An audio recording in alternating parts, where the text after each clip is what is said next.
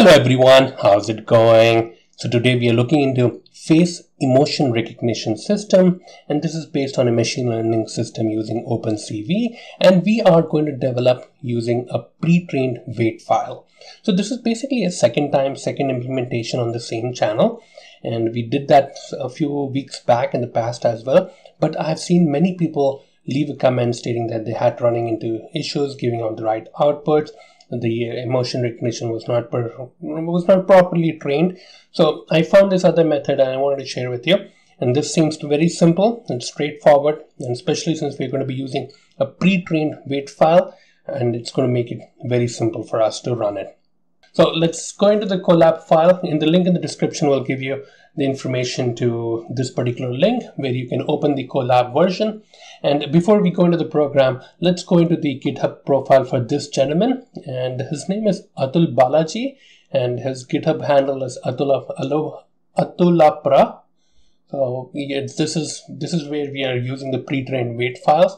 So he was kind enough to give us the weight file right here, the model.h5 file, and we are using it from his repository. So coming down here, the first step is to clone the repository. This is my version of the repository where I not only the model file, but it also has certain images and the hard cascade file that we need for this project. And these images are, of course, for you to test it out. And if you want to test your own images, of course, feel free to just go ahead and upload. And in fact, this can also take care of videos. So whatever you have, you can just simply upload it up here and it'll take care of it. So the first step is to develop the function that we need. Now we're using some of the old, of course, OpenCV, NumPy, Matplotlib libraries. Now I'll go into the basics and I'll explain you what's happening here. So the first step is to create or just generate that model file that we will be using in order to detect. So this is, of course, it's a pre-trained weight file, so we're not doing any kind of training like we did in the previous project. So we're just using straightforward. And this is a neural network, which is a sequential neural network. It's basically dividing that. It's a type of convolution neural network. And these are all the layers that are involved in that network. So it's explaining the different types of layers that are involved. And of course, once all the configuration is involved, so unless you're interested in machine learning, which will take care of it in the next projects, it's not too much of complication as long as you understand there's a simple pattern here. So it's taking care of the input neural network, and then there is a mid layer, and then there is a final output layer, which then sums all the outputs from all the layers and give us the right prediction. So it's nothing too complicated, but at the same time, it's not very important at this stage. But later on, when we dive into machine learning, then we'll go into the depths of what each of these layers are. And it is an interesting topic, of course. Now, we are going to be using this function, and this function is responsible for doing all the emotion recognition files. And you can see there are a couple of things happening here. The first step is to take care of the model file that we are interested in, and this is the same model weights file, which we already have it pre-trained, and it's the .h5 file, and we're just loading the weights file and it gets stored into the model version. This is, it's just to avoid any kind of warnings, but if you want to ignore it, you can ignore it, it doesn't matter. Now, this is the dictionary. Now, because the model prediction, it gives us outputs in basically in digits, like it'll give you the output in 0, 1, 2, 3, 4, 5.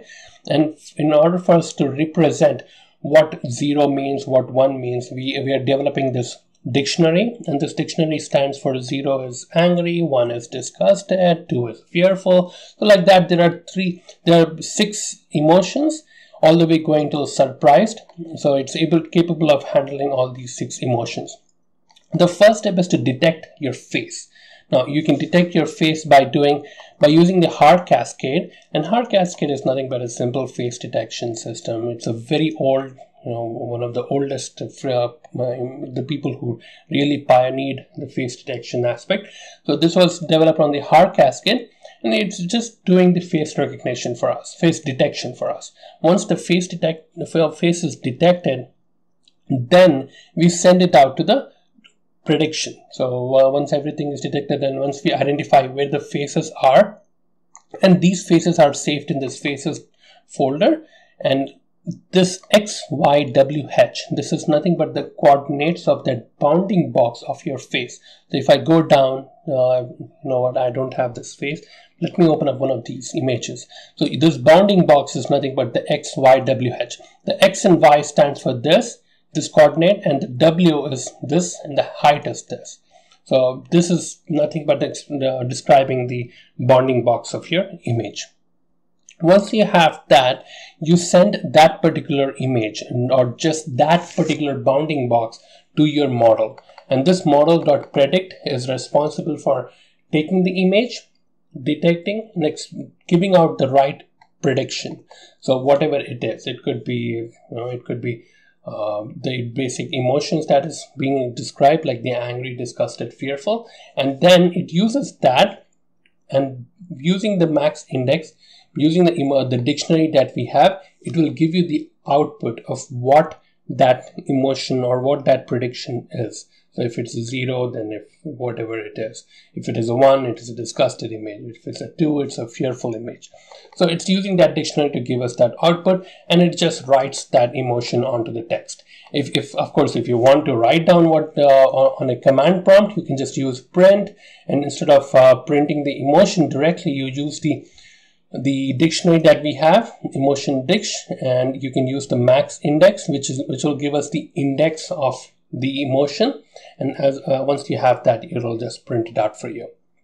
So you can take care of this. We just simply play this, and coming down here, there are a bunch of images that we have already, and we can simply use this to test it out. So let's go in and play each of these images. The dict object is not callable, so it looks like there is an issue, and it's probably because we did not run this program. The first step is to run this application so that everything is ready, and then we can run into this application. But it looks like there is an error, and the reason for that error is, let me comment this for now. Okay, let's come back. This is something which always happens, especially if you're trying to create a tutorial, but you can see how it's passing out. Okay, so we have this, and the reason for that error was, since it was a dictionary and I had to consider it as an array, instead of that I was considering it as a function. So that was the mistake. And if I replay this, and if I come back and play this, it should give us an output, and it's able to also print the emotion, which is happy, on the command prompt. And coming down to the next image, this is going to be a sad image, and this is of course giving the right output. And then we have Elon Musk, and he seems to be happy, yes. And then we have Jason. Now this is a very funny one, where this looks like a normal image. He has his normal emotions, but for some reason the application is detecting it as an angry, and that goes by his persona for sure. Now coming down here, this one is a surprised image, yes. And this last step, this last paragraph, is responsible for doing videos or even webcam images. Of course, you can't run webcam images on a Colab file. You'll have to download it as a Python application. The only thing you would want to do is this video.mp4 is your source video, whatever video you want. So basically, if I come here and if I upload this video I have here, so I have this video.mp4, just simply upload it to your folder. Once you have it, you can just run this application, and it'll open the video file and then create an output.avi file right in the same folder for you. So it's basically running through emotion detection on the images. It'll read through all the images of your video and then give us the right output for us. Of course, you can use via the webcam, and for that purpose, instead of the video.mp4, just remove everything and just put down 0.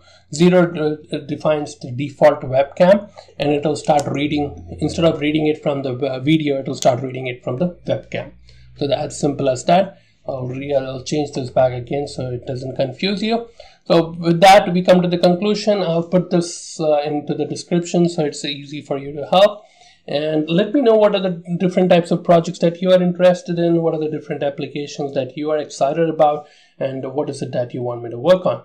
And if this channel is helping, if these applications are helping, yes, do consider subscribing, join the community. We're just getting started. We're going to pick up more challenging applications and see how we can make it more simple and easy to understand for all of us. With that, you guys take care, stay safe, bye-bye.